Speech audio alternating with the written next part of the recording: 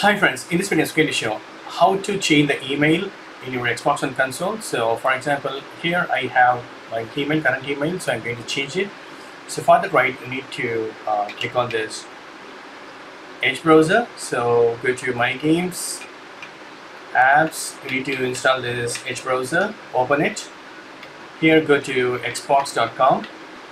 So here you need to go to your profile, click on this profile, My Microsoft account. This is the current ID. I'm going to change that. So under your account, right, so you need to go to this more actions. Here you can click on this edit profile.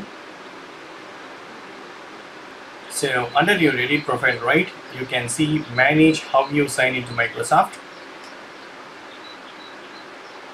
So here you can see this my email ID. I'm going to change that, add email. So add an existing email. Always use other account. I mean, don't use Microsoft account to log in with your Xbox One console because it is difficult to recover your account. So always, use Gmail, Yahoo kind of emails like that. So here I'm going to give. Once you are given your new email ID, I'm going to click add alias.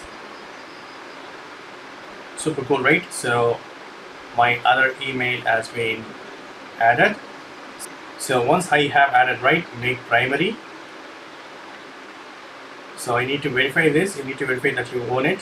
We will send an email to wikistudy@gmail.com. So send email. I have received the verification link, so I'm just going to enter the primary email ID. Need to get the password. Once I have provided the password, right, I need to verify the identity. So click on this email. So I have to receive the verification code and enter it. Received, I'm going to enter it. So click on verify. See, you have verified your own Gmail account. So now I have verified my account on my mobile. So going to refresh this page. I have verified my account. So make primary.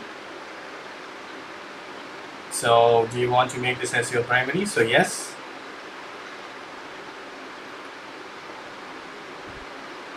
Once I made it primary, right, I can remove this existing account.